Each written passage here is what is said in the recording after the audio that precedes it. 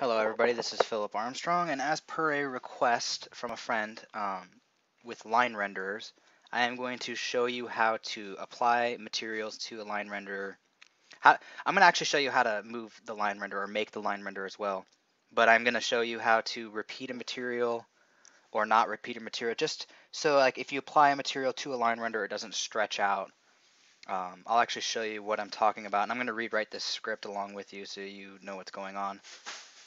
But this is basically what's happening with the line render is it's stretching out that material, and they don't want that to happen.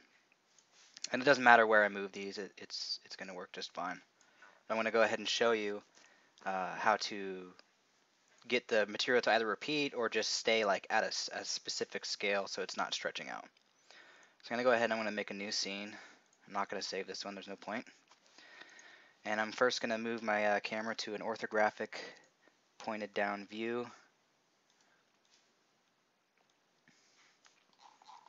So it's a little bit easier to see it during runtime. I'm just going to rotate the X 90 degrees. Okay, so the first thing I did was I'm going to create an empty game object, and I'm going to put it at 0, 0 space.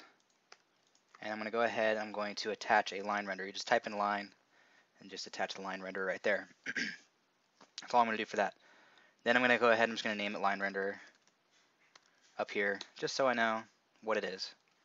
And then I'm going to create a 3D game object, a cube, and I'm just going to zero out the Y. I mean, it doesn't really matter. And just place it somewhere and just rename it to target. I'm going to go ahead and delete this script and then recreate it. I'm going to call it, I didn't mean to open it, line.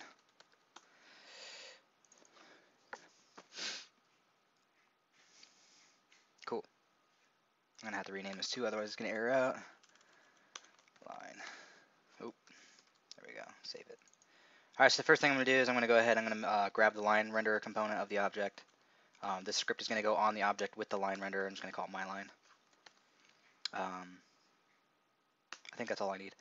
Then, actually, and I'm also going to make a transform target because it's going to be the target object that the line is going to draw to from the line rendering object. The empty game object is the line rendering. It's the one that draws the line, and the target's the cube. So on the start, I'm going to go ahead, I'm going to grab the target. So I'm going to make the target equal game object dot find, and then it's named target dot transform because it's the transform that I'm grabbing. Alright, and then I'm also going to go ahead and I'm just going to set my, I need to grab the line real quick. So my line is going to equal get component, line render. And then I'm going to say my line dot set count, sorry, it's a set vertex count, and this is basically the number of vertices I want on my line. So if you want your line to be able to like hit a corner and then jump around, you're probably going to want about 3. So you're going to have from the source to the wall to the object. But for me, I just need 2. Because I'm just going to be the point that it starts at and then the point it's going to. And then in the update, I'm going to go ahead and I'm going to set the positions. So I'm going to say my line dot set position. And then it wants an index, so the first position, which would be index 0, and then this particular object's position. So transform.position. And then the other point is going to be the target dot position. Okay. So now it's going to draw from one position to the next position. Now the part that we really want to fix is the material. So I'm going to go ahead and I'm going to apply this, make sure it works. So I'm going to go to line render. I'm going to add my line script. I'm going to hit start. There it does. And it's in the update, so it constantly resets the position. So if I move around the target object, it's going to move with it. And then if I move the line render, it does the same thing. The line rendering object.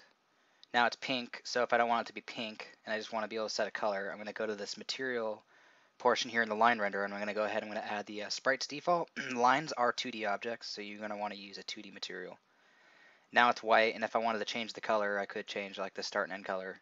So it's like red, white. I mean, if that's what you want, if you just want a line with a color, this is what you would do. But if you actually want to apply a material, which we do, which I already have, I have one made. I'm going to go ahead and I'm going to make it again. So I'm going to go ahead and just delete these, just so everyone gets the actual process here that we're doing. So I'm going to go to line render, and that's it. So I may want to change the width. It's a little thick right now. So I'm going to go to my assets here, and I'm going to go ahead. I'm going to grab this picture of this health symbol. I'm going to throw it in there. I'm going to keep it as is right here. So go ahead and put it on clamp right here if it's not already. Just hit apply. And then I'm going to create a material. I'm just going to call this line underscore mat for line material. And then I'm going to make it a sprites default or diffuse. Doesn't really matter, but default kind of has like a self-illumination so you can see it better. And then I'm going to go to the line render and I'm going to apply that new material I just made called line mat. It's actually, mine came out as 1, but I'm just going to put it as the one I just made. So now it's line underscore mat 1, and then I'm going to go ahead and drag and drop this texture down in here, which will change that the actual texture. Like there's no way to drag and drop it in here, so you just go ahead and drag and drop the texture on here, and it'll go ahead and set it on top of that sprites material. And then when I hit play, you'll see that that new material is applied. But here is the issue that some people are having is this material is all stretched out, and that's kind of a problem. So I didn't really look into any crazy math. There is some using sine and cos, but I just did something really simple. And all I did was I grabbed the distance. So I made a float distance and I make it equal to obviously vector3 dot distance between this object, the object that's drawing the line's position, and then the target object's position. Then I grabbed the line, this object's material, so the myline.render.material, and then I put main texture scale will equal a new vector2, and then I put in distance. Now you only need to do the x distance because the way lines draw is they're gonna draw sideways. If you're moving the position, that width that you're changing on there is changing the x width, not the y width. Or sorry, the y width, not the x width. So you want to change the x width of the material by setting the texture scale. And what I did is I kind of just ran some numbers, and I kind of found out that distance divided by 2 works pretty good. Or sorry, times 2, I think it was. And then I just keep the normal, the y scale to 1.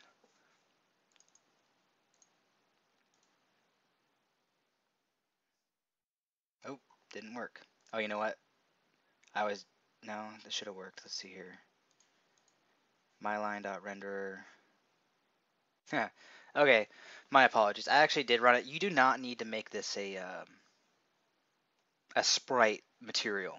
It can be, I made a self-illumination diffuse because I forgot in my code here where I had made the main texture scale. It wants to grab the main texture, and it's basing that off of the title here, so like main color. The other one was a sprite default, so I had to change the name, but go ahead and make the material self-illumination diffuse or diffuse. It's just easier to see with the self-illumination. So now with that same line of code, that's material.main_texture_scale and then equal distance times 2 and then keep the y as 1. When you hit play, the material doesn't stretch. So it's going to be like set to wherever, that's like the start of the texture, and then the rest is just going to be stretched out from the edge, so it'd be red. Now, if you want the material to repeat, all you have to simply do is go to your texture, and where I told you to change it to clamp, just change it to repeat. That's it. And hit apply. And so now, no matter how much you stretch it out, it just adds to it. Just like that. No matter where you move it. Well, here's I believe maybe. So I believe if you move, so if you're making a 2D game, it's this method here works very well. If you're making a 3D game, you're going to want to change this Y scale to the distance as well. but you may run into issues moving it around like this with the Y scale. So if you're making a 2D game, this will work just fine. I'm going to go ahead, I'm going to try something. I'm going to switch it to 2D here. I'm going to move the camera so that it's also facing that same direction, but because I want to make sure that I give you the proper scale here. So I'm going to move the camera down to the Y there. Okay, so I reoriented my camera to where it's pointing towards the X, Y plane to make sure that this works in that direction as well, and it does. It's just fine. So you can do the exact same way I showed you in a 2D game, and the repetition or the scale change will work just fine. If this is the kind of if this is what you're looking for the repetition or just the clamp, if you just want the original and then for it to just draw the rest of the color the rest of the way, you can use that too. Now, the one thing that I did notice is if you change these widths, you might get a little bit of stretching, I believe, based on. So now it's stretching. So I gave you the formula of just distance times 2, and this is where it comes in. You may have to just adjust it a little bit, your widths. So like for the distance times 2 here, I may have to do distance times 3 to change that and see if that actually updates it. Yeah, so see, I just changed it to times 3, and now it's kind of somewhat back to a normal scale. So this is just kind of like a quick fix way of doing it for changing the materials scale. So you might just have to change those numbers. I mean, once you have the line width where you want it, you know, you don't really have to change it anymore. You can just keep whatever the distance times whatever number that you wanted. And then that's it. That's all you have to do. Pretty straightforward and to the point. Make sure your line renderer here is on use world space though. Otherwise you're gonna get some funky drawing. The only time you don't want to use world space is if this line renderer was like a child of an object or a child, and then you know you were targeting another child of that object. Then you would want to use local space. But if your line renderer is separate from other objects that you're targeting, you're going to want to use world space. If you have any questions, please leave comments below and I will answer them. I'm also going to attempt to do a way where you draw a point, like you set positions of points based on the distance so that it's drawing the line every single unit through world space instead of changing the material. This is obviously just the simplest, fastest way of changing it.